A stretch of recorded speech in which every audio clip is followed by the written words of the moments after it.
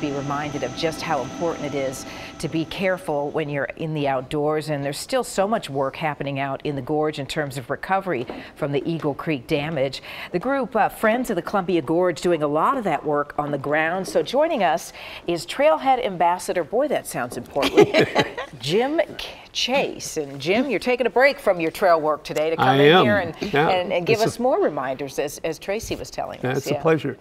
So some of the trails, excuse me, have recently reopened, but I bet they're crowded. Terribly crowded. And, you know, even before the fire, the trails in the gorge was a little bit a victim of its own success. People were just so crowded in the summer at the popular trailheads.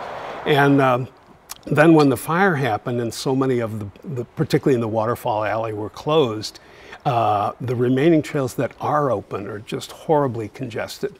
So last year we did a pilot program at Dog Mountain at the request of the Forest Service, where we put volunteers like myself at the trailhead. We could help people advise about where to park and permits and the trail itself. And if the trailhead was just so full that it was impossible, we could give them alternative places to go that were nearby. And so it was very successful. And so this year we expanded it to 10 trailheads. We recruited our members, trained them, staffed up with the equipment that we need for it. And so far we have 8 trailheads up and running. And as soon as some of those on Mount Hood melt out a little bit, we'll do some more up there.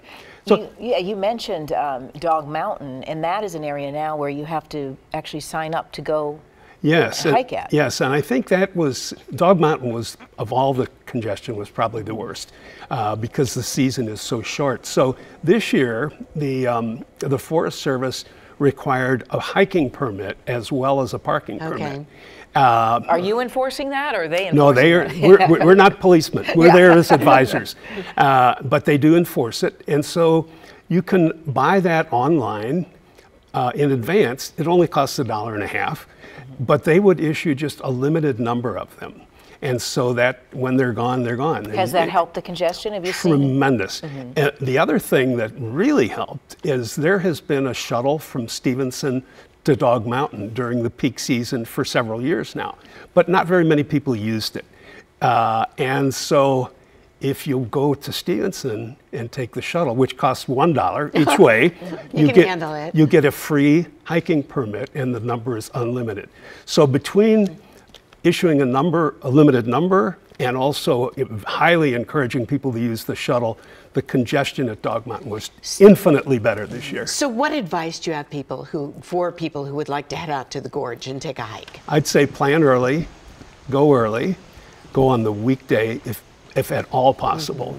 And we will be there at most of the popular trailheads.